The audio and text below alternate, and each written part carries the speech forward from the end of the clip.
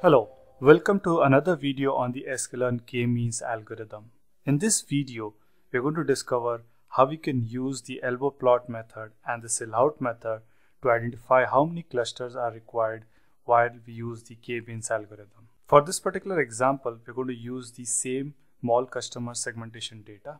In case you haven't watched the previous video, I highly recommend you watch that video before watching this particular video on elbow method and the sellout method. So let's dive into this particular example.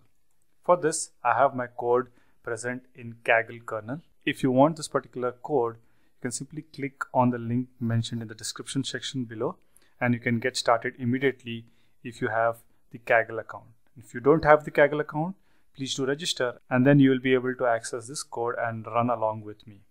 I'm going to increase the size a little bit so that we can make space for this particular code. So we're going to begin by first importing all the necessary libraries and plotting libraries.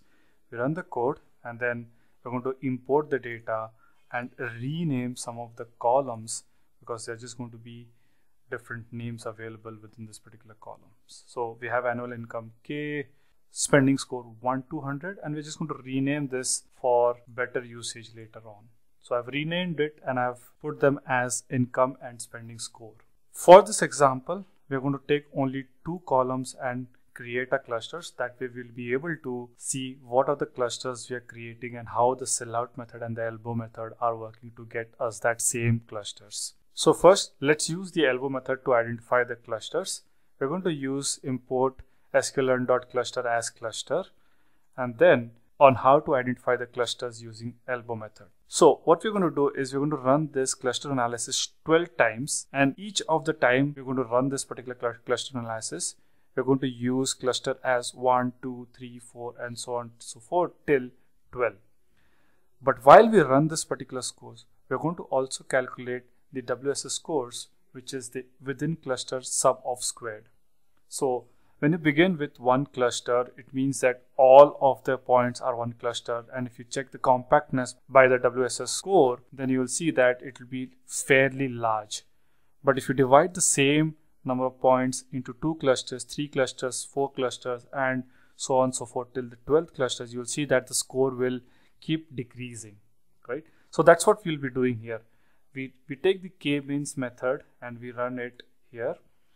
Now with this particular thing, you'll see that the n clusters is equal to k. K would mean that we are going to take a range from 1 to 12 and it's going to begin with 1. So k begins with 1 and then it keeps changing in every loop that is run here. And then while we do that, what we're going to do is we'll fit the k-means algorithm, and then we will store the WSS score from the fitted algorithm, that is k-means.inertia, and this is what gives you the WSS scores.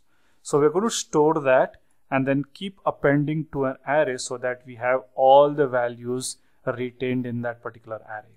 So if I run this code, what this does is it runs the cluster analysis 12 times, each time with a different k.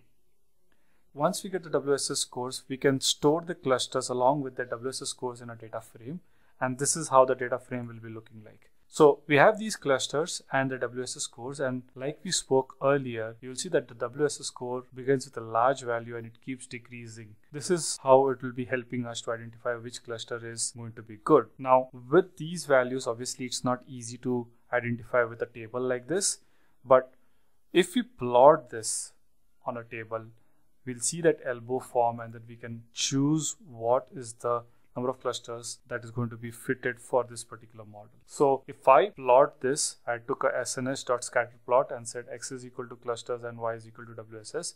Basically, I have the clusters on one side and the WSS score on the other side. You will see with WSS1, it begins with a very large value, and as you keep increasing the cluster, it sort of reduces. Now you'll notice the elbow forms at cluster 5. That's where the bend is looking like. It's not smooth, but it's looking like a bend.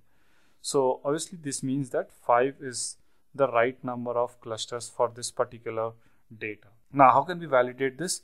Obviously with elbow method, this is one way to identify it, but there's another method that's called the sellout method, and let's see if you're getting the same response or the same clusters in that particular method. So let's go to the sellout method. And in sellout method, we're going to do the same thing. We're going to run the algorithm 10 or 11 times, and then we'll see what the sellout score is looking like and interpret the results to identify what are the number of clusters. For that, we'll import sklearn metrics as metrics because the sellout score calculation is present within this particular library. So we imported that library, and now what we're going to do is create the clusters again from 3 to 13 and look at the sellout score for each of those clusters. So here's the creation of the k-means clusters, fitting it and then extracting the labels.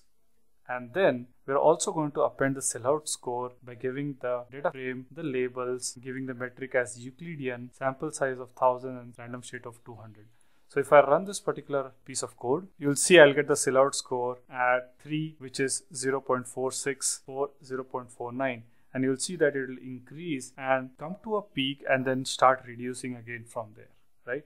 So if you'll see for us, that point is 0.46, 0.49, 0.55, and from 5.5 it then reduces again, right? So this is the point where we see the peak of the sellout score, which means the number of clusters for this particular data is going to be 5. So with this, with elbow method and the sellout method, we are able to get 5 as the clusters. Now remember, in the previous example, we also did the algorithm and we identified with the plot itself that we are getting 5 clusters. Now let's plot the same thing on the data and validate the same, that is the elbow methods, sellout method, and with the data that we are looking at using the plot are the same or no. So if we'll go back to the plotting example, we're going to perform k-means algorithm with 5 clusters, and I'm going to run it again. It's going to fit it, and now what we're going to do is plot this. So if I plot it and show a scatter plot here, you'll see that we have 5 clusters as we have seen in the elbow method and the sellout method. Now remember, with the 2 variables, it's easy to plot and see it. Maybe even 3 variables, you can do a 3D plot and see it. However, beyond 4 variables, it's not going to be easy identifying with the plotting method. So we're going to rely on obviously the elbow or sellout method to identify how many clusters we should be using in the algorithm and how many clusters we should be using in the algorithm, and making an interpretation on the clusters. So this is how you execute elbow method and sellout method to identify clusters for the k-means algorithm. If you like this video, guys, please hit the thumbs up button and please don't forget to subscribe to my channel. Thank you.